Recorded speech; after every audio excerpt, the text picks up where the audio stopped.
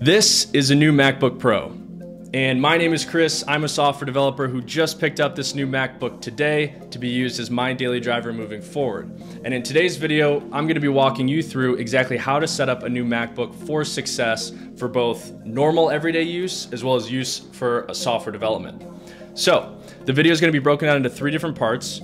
The first is customizing system settings, eliminating a bunch of the inconveniences that come built in with macOS, as well as adding a lot of quality of life improvements. The second part is going to be geared towards a few applications that I recommend you download immediately to your new MacBook. And the third part is going to be for my developer friends out there, and I'm going to walk you through exactly how to set up your new MacBook for success for software development. So with that being said, let's go ahead and get started. Now, with a brand new MacBook like this, the first thing we want to do is clear up this atrocious looking dock. Built in, Mac gives you all of these applications down here, and I know for one, I have zero intention of using 90% of these. So I will go ahead and clear these out. Okay, so our dock is all cleaned up and we only have the apps down there that we know we're going to end up using quite a bit.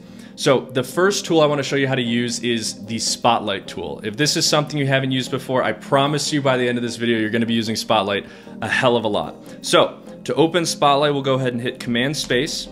And the first thing that we're going to do is actually add something to the dock, which is the Applications folder. So we'll go ahead and type in Applications here.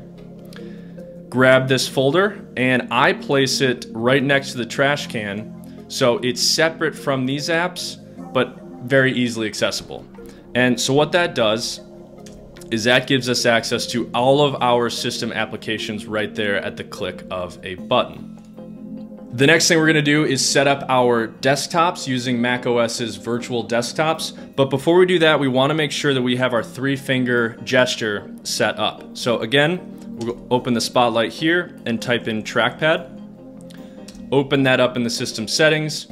And under more gestures here, we should see the swipe up with three fingers to access mission control. If that's not automatically set on your MacBook, go ahead and change that to swipe up with three fingers. Now, if we use that three-finger gesture where we go straight up on the trackpad, it gives us access to this section up here where we can see we only have one desktop open right now. I personally like to use 3. Some days it gets up to 4 to 5. It depends on the workload. It gets kind of hectic sometimes. So I will go ahead and add 2 more and click anywhere off the screen to get out of there. Okay, now that we have our virtual desktop set up, the next thing we're going to do is clean up the menu bar up here in the top right. So to do that, we'll go ahead and open the Spotlight again. So Command Spacebar. Menu bar, and you can select any of these that are saying show modern status in menu bar, show hearing in the menu bar. They'll all open the exact same tab within the settings. And in here, I like to always show the battery percentage. That way it's much easier to know exactly how much battery your computer has left. Now the next setting we want to change in the menu bar is if we scroll down and Spotlight here. So now that we know the shortcut to open up the Spotlight, we don't need it in the menu bar anymore. So we'll go ahead and click Do Not Show in the menu bar. And as you can see, when I turn that off, it removed it from the menu up here. The next thing we're gonna go ahead and do is open Clock Options. And this is really personal preference. If you wanna use a 24-hour clock, you can click that and activate that there. Some people do like to turn this off so they don't see the AM, PM. I personally keep it. To be honest, I don't mess with any of the clock settings, but again, MacBook is a very personal thing, so if that's your preference to change any of these, by all means, go ahead and do that.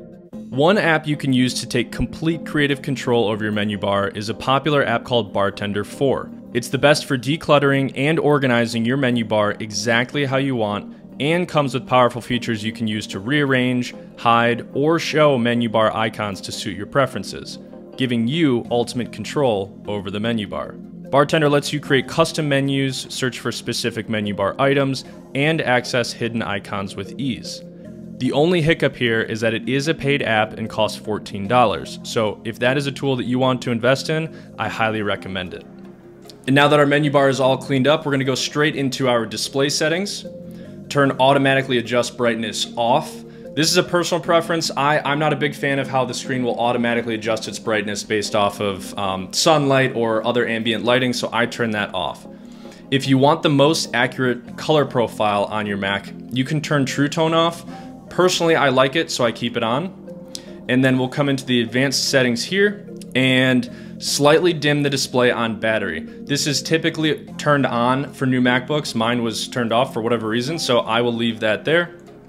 And now we'll come up into the appearance section.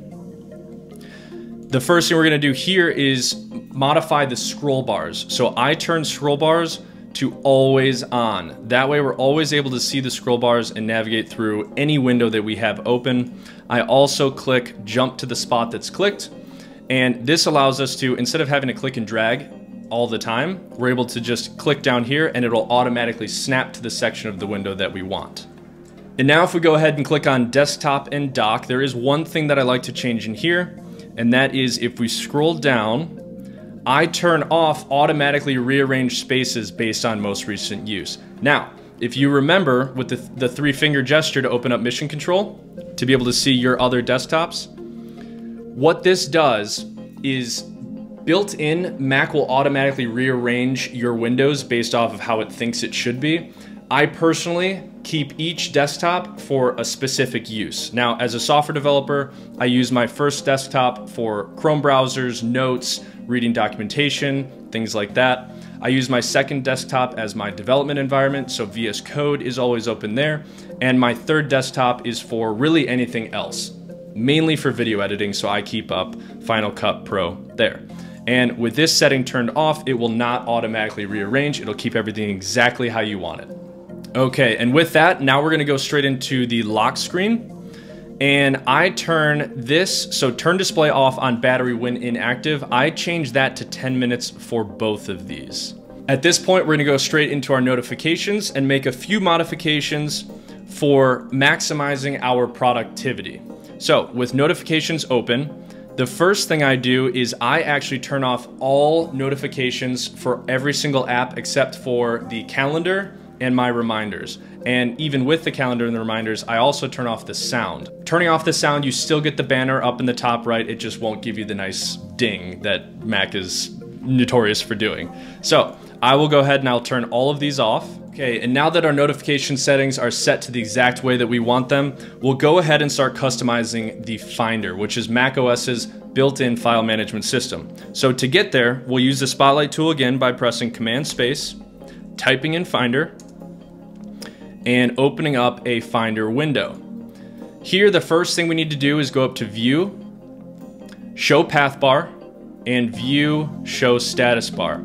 This allows us to see exactly where we are within the directory, within the file management system. It also gives us a glimpse into how much storage we have available.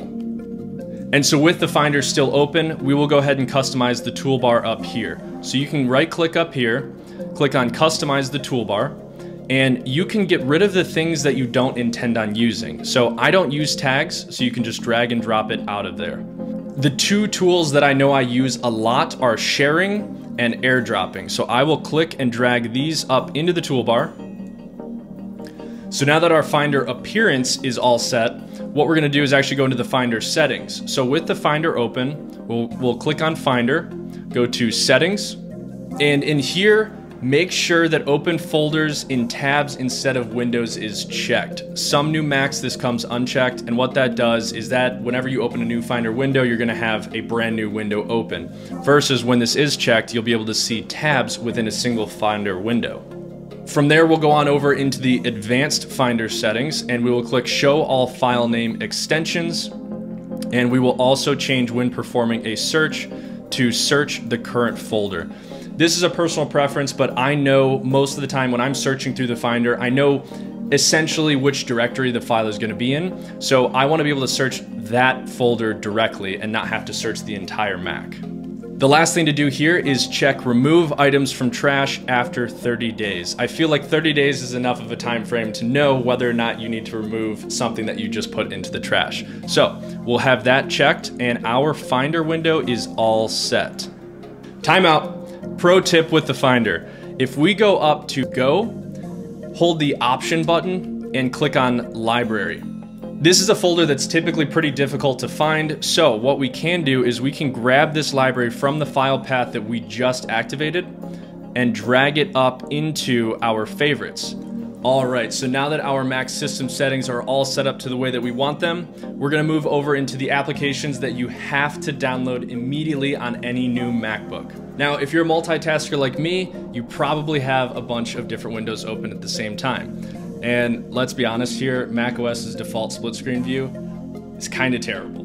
Not to mention you could really only do left to right split screen. So one of the first apps that I like to download on new MacBooks is an app called Rectangle.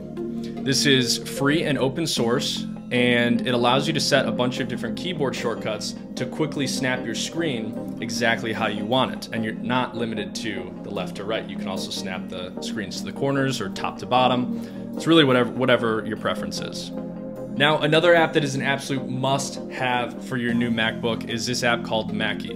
By default, you're only able to copy one thing to your clipboard at a time. Whereas with Mackie, which is a clipboard manager, you're able to copy multiple things to your clipboard and paste them whenever you'd like. Now, before we get any further into the video, I do want to give a quick shout out to Mubert AI. Just to throw this out there, they're not sponsoring this video, but it is a really cool piece of tech that I've been getting a lot of use out of, and I feel like other people should have access to it too. So, Mubert is an innovative platform that uses artificial intelligence to generate unique and customizable music on demand, which is perfect for content creators, businesses, students, marketing departments, really anyone who's looking for a copyright-free, customizable music experience.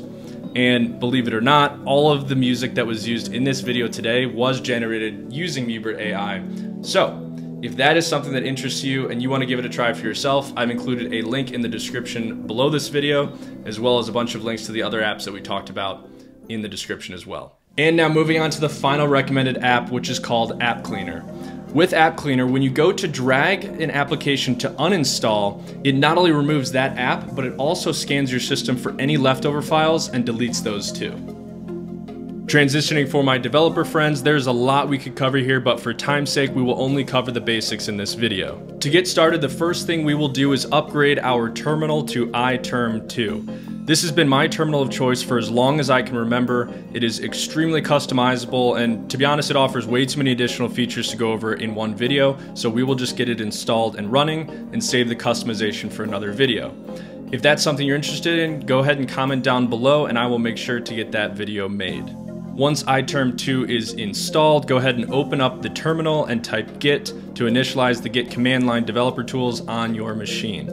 And now with your terminal set up, you can install your entire Node and JavaScript ecosystem. The best way to do this is with Node Package Manager, or NPM for short. To install NPM, go to the NPM docs, copy the code, and paste it into your terminal. Now, if you're on a Mac, you may have to type in sudo before the command in order to install NPM globally. Once installed, you can type npm --version to double check that it is installed and see which version of NPM you're running. The final thing we'll cover in this video is VS Code, which in my opinion is the best code editor out there for web development, and it's been my primary code editor for years. To download VS Code, go to their website and download the package. Once downloaded and installed, a few extensions I recommend to enhance your workflow include Prettier, which automatically formats your code to make it look clean and consistent, ES7 React snippets, which provides shortcuts for common React code snippets, Auto Rename Tag for automatically renaming HTML tags when you change either the opening or the closing tag, and Live Server, which allows you to see changes you make to your code instantly in the browser.